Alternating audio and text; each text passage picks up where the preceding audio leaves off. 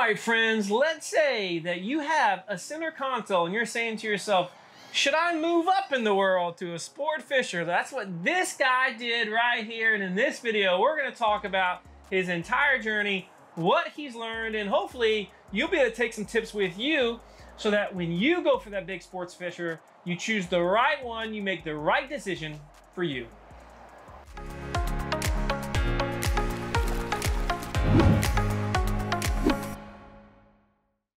All right, Professor, so tell us about the center console that you used to have, just so we have a comparison, because we've got Speechless now, which is a 40-foot Blackwell Express boat, which we love so much. But tell us about your OG boat. I had a 31-foot fountain with twin Mercuries on it, and she was only 8'6" wide, but the faster you went, the better it rode, and it still was not great. You know what I mean? But that boat was just designed to get up on top of the waves and skip across them. And you took that boat out of Oregon Inlet many times. Oh, too many to count. And I mean, we caught a lot of fish on that boat. One day we were top billfish boater of both fleets on that little yellow boat. So what's been like when you look at this transition, and I know there's probably a list that's too long to count, but let's say someone is watching this right now, you know, they got some Sportsman at home, or they got whatever, a center console, and they're thinking, do I want to go move up to that big, you know, sport fishing class, whether it's an express or convertible? What are some suggestions or thoughts or just experiences you've had along this journey? Well, I would say probably the most important one is you better have a fat wallet. Yeah.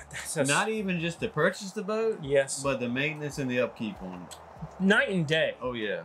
Yeah. Because with your center console before, you would spend how much per year on the boat, assuming there was nothing like mechanically major wrong. I mean, maybe like $1,000. Yeah, right. You know what I mean? Just to change the lower unit oil and maybe, you know, send a prop away that had a ding in it, or wax it or something like that, you know, buff it, but really minimum, you know, cost. You know, when we were looking at boats together, because, you know, if you haven't watched this channel before, Professor and I have been on this journey together for a couple of years, and you can watch how that all came together. But, you know, we bought this boat together, and I kept seeing on the advertisements the phrase open checkbook. Boat kept with an open checkbook. And I didn't understand totally what it meant by saying, you know, hey, this boat has been kept with an open checkbook. Now I very, very clearly understand, because unless you can go into it with an open checkbook, like, you know, stuff is going to happen. In fact, the general rule of thumb is 10% of the value of the boat per year are going to be your expenses. And so that can vary, but if you have $1 million boat, you're probably going to spend $100,000 a year just on different stuff. That could be more, could be less, but that is a good general rule of thumb. Yeah, and you might only have 50 one year, but the next year you might have 250. Yeah, you know what I mean? And, you know, and we're talking about things like slip fees and stuff, and so that's why it can add up.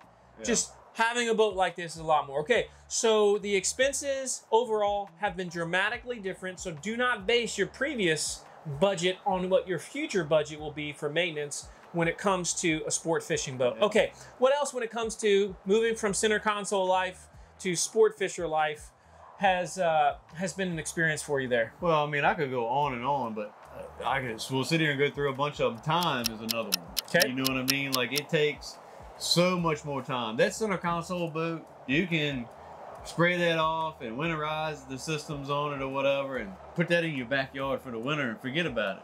You know what I mean? On a trailer or something like that. This boat here needs TLC all the time.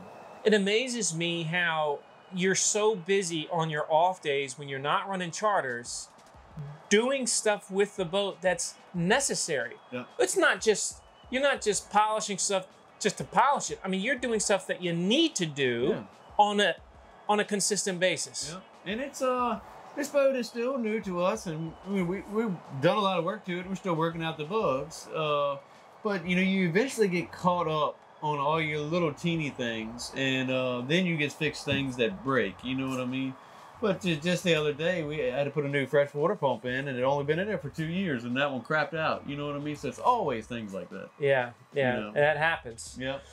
So, you know, when you have more equipment, you have more potential failure. Yeah. Let's talk about learning to handle the boat as a captain, going from what was an 8.6 beam to, you know, like a 14.6 beam, and just a, you know, longer boat, of course. Like, tell us about that. Well, it's definitely a whole different realm, you know what I mean? Because you could run around in that boat in pretty skinny water, you know, 2.5 feet or something like this. Well, this boat draws right at 4 or 4.2 feet.